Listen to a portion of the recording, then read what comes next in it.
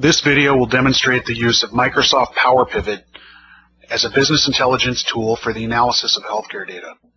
The healthcare data used is from the CDC Wonder database.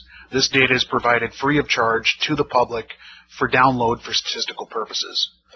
I'll be using some of the cancer statistics, and under data request, you'll see that there are some data use restrictions, which I would recommend reviewing if you're going to use this data for your own statistical analysis. In Microsoft Excel 2010, you'll see that I installed the PowerPivot module.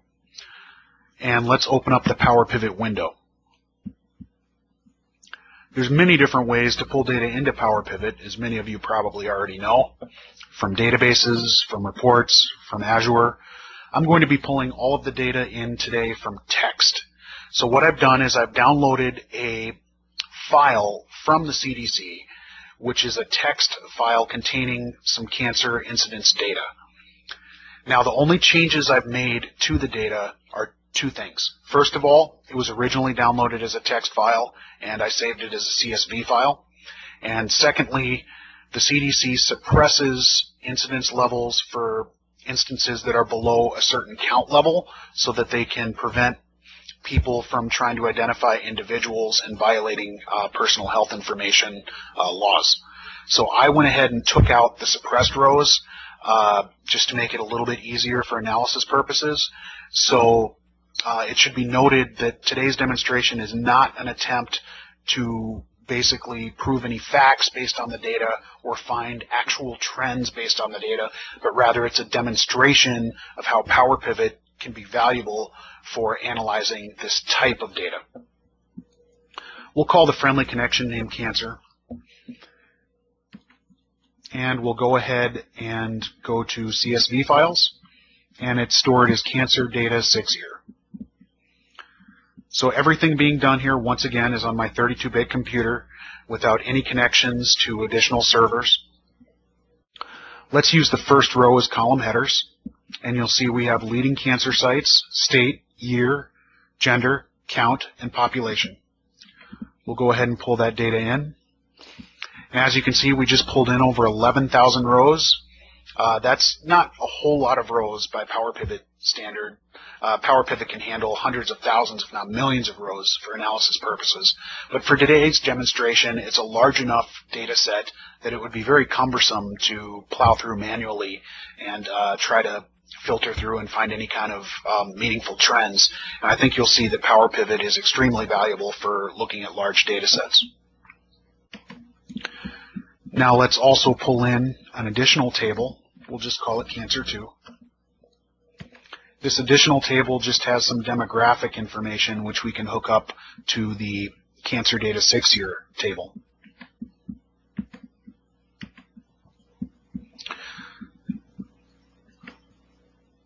So we'll pull in geography, which will be used as a key to hook up to Cancer Data 6-year as a state, and also region. And it pulled in 52 rows, which is the 50 states plus Puerto Rico and the District of Columbia. Now let's go up here to design, and let's link the two tables together. So we know that the column geography is the same as the column state in Cancer Data 6-year. So let's create that connection, or relationship rather.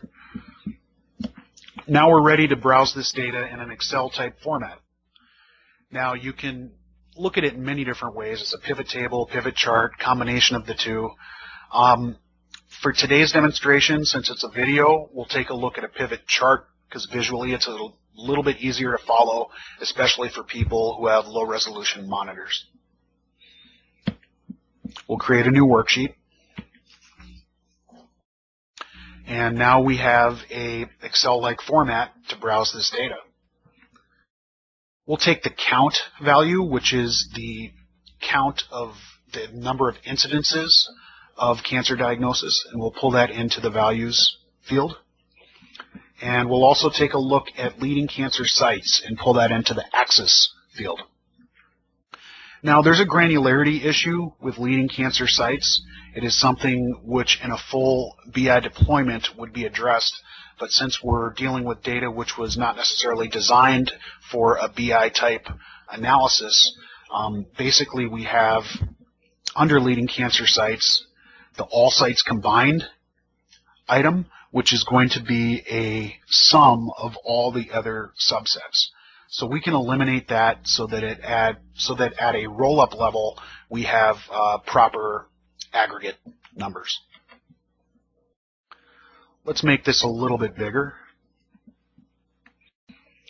So now, as you can see, we have the different leading cancer sites for all years, for all states, for all genders, and how many diagnoses were made.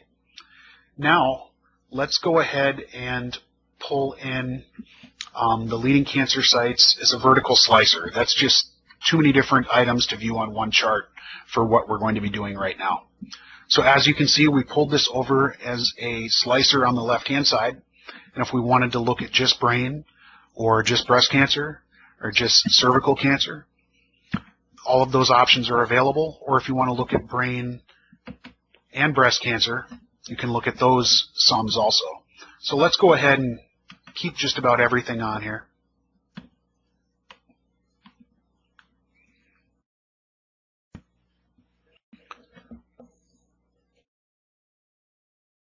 And now let's go ahead and add year. So let's add year to the axis. And as you can see, we can now see the diagnosis instances from that database, or from the extract that I made from that database, from 2003 through 2008. And once again, over on the left-hand side, if you wanted to, you could basically slice and dice by the different leading cancer sites. Let's also add gender. Let's put that on the axis field, and you can see female versus male by year. You can pull it underneath year, and you can see each year side by side by gender. Or we can pull it over to the legends field, and then we can see it visualized in a little bit different way.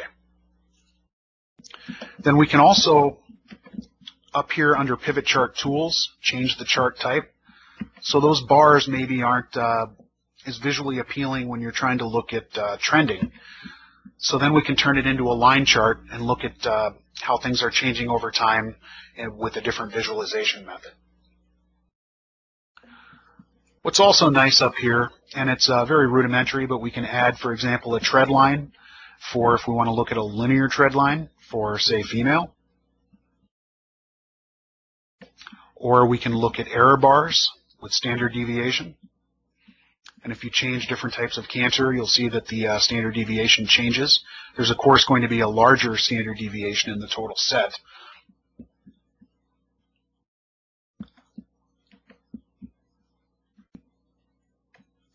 And we'll go ahead and select all types of cancer again. Now let's go ahead and move that year data value to the horizontal slicer.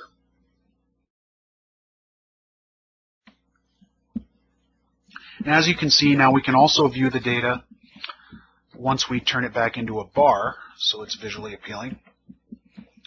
We can view that data by year. So let's say we just want to look at just 2008, just 2007, or just 2006, or say 2007, 2008, and 2006. All of those different items are possible, and you can do it very quickly and very easily.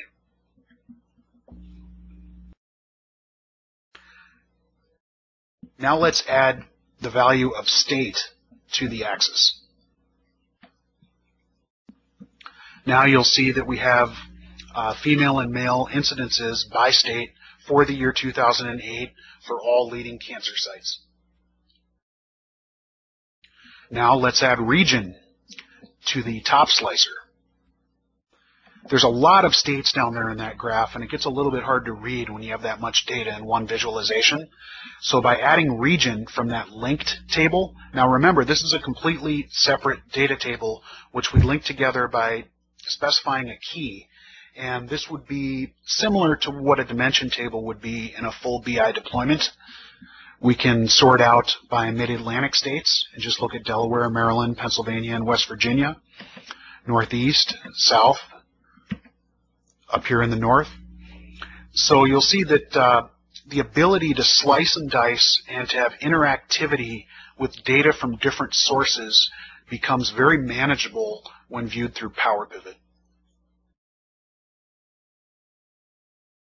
Now let's go ahead and add a little bit of a different visualization to this. So instead of looking at this as a standard bar chart, let's switch it over to a 100% stacked bar chart.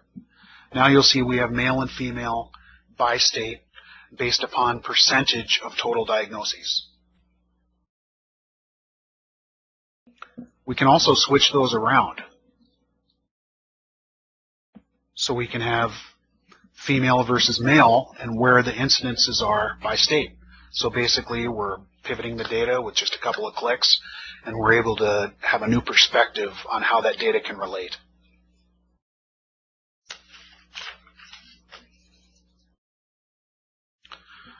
Okay, let's go back to a regular bar chart. And it's nice being able to see incidence and being able to slice and dice it, drill through, filter, but what does that really mean as far as cancer incidence? The core data table has number of incidents and also population by state. So let's add population to the values. Things get a little bit messy. Then let's go up to that PowerPivot tab and let's add a new measure. We're going to call this measure rate per 100,000. So what we'll be looking at is the rate of the leading cancers that are selected per 100,000 people within a particular selection. We'll add a little code here, so we'll have sum of count divided by sum of population. And to make the percentages manageable, we'll times it by 100,000. So we have the rate per 100,000 people opposed to the percentage, since the percentages per year are so small.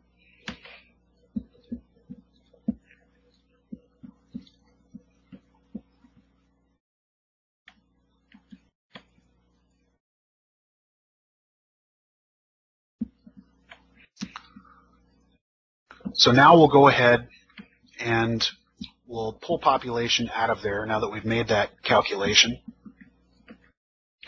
We will look at rate per 100,000 and move that to the secondary axis.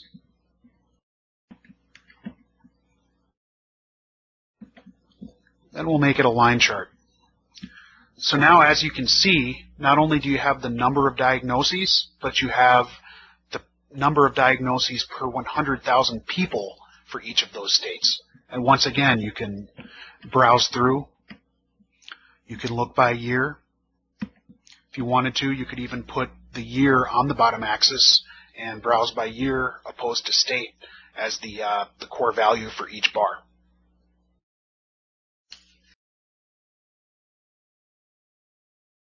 Okay, now we've looked at this as a chart. As I mentioned before, you can also take a look at the data itself as a pivot table. So real quick, we'll just pull up a pivot table as a new worksheet. And in this table, you can once again pull in the count into value, leading cancer sites, and maybe also gender. And you'll see there's the core data pulled in the same way we did with the chart, only it's in a text and number format. Now, PowerPivot's a great tool for data modeling and for power analysts. So for people who are looking at data and doing ad hoc analysis, self-service use, and they're linking together several data sources, it's a wonderful tool. It's also great for data modeling for a full business intelligence deployment within something such as Microsoft Analysis Services. So with an organization's data, you could also pull in several other dimensions, as we did here by adding the region dimension, where we can slice and dice by Mid-Atlantic, Northeast, by the South. you could build out complex dimensions that will allow you to add things like ICDs, 9s and 10s, CPTs, DRGs, insurance, age groups, individual physicians, physician specialties. And you can also add functionality into that so that, for example, with ICDs, you can view it by individual ICD 9. You can view it by the decimal roll-ups. You can view it by CCS categories. You can view it by JCO or HEDIS table specifications, so that, for example, if there's a certain list of ICD-9s that apply for AMI 1 as a performance measure, you can specify those ICD-9s in the dimension table and then filter specifically for diagnoses of that ICD-9 table. And you can also add other measures to analysis in PowerPivot and in a full BI build, such as length of stay and readmission rates. And once the information is actually put into a product such as analysis services, then you can add statistical analysis. So you can take a look at, for example, readmission rates using Six Sigma control charts. You can slice and dice things using Pareto analysis. And you can also create interactive dashboards for managers who are not power analysts and maybe don't have the time to sit and tie different tables together in PowerPivot. And just as an example here, PowerPivot is very flexible with some of these analysis capabilities. I had mentioned Pareto analysis. Let's build a quick Pareto chart in our current demonstration. So if we're just looking at sum of count of incidences, let's get rid of a region. And let's stick with 2008 as the year. Let's add a separate instance of count.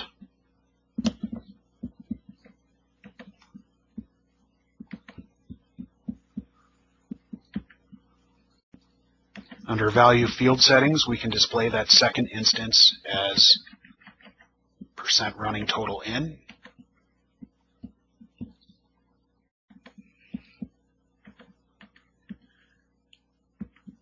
Move it over to the secondary axis.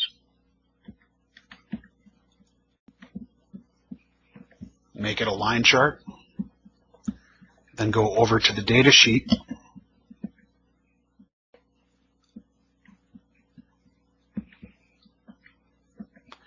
And order the data by descending count. And you'll see right there we have a Pareto analysis within PowerPivot. So if, for example, you wanted to look at just kidney cancer, you can slice and dice by that particular leading cancer site, and you'll see that if you want to address 20% of all kidney cancer incidences, it would be from left to right, all of the states listed, through approximately Washington. So that'll do it for this video. As you can see, PowerPivot is a great tool for tying together disparate sources of data within a healthcare organization.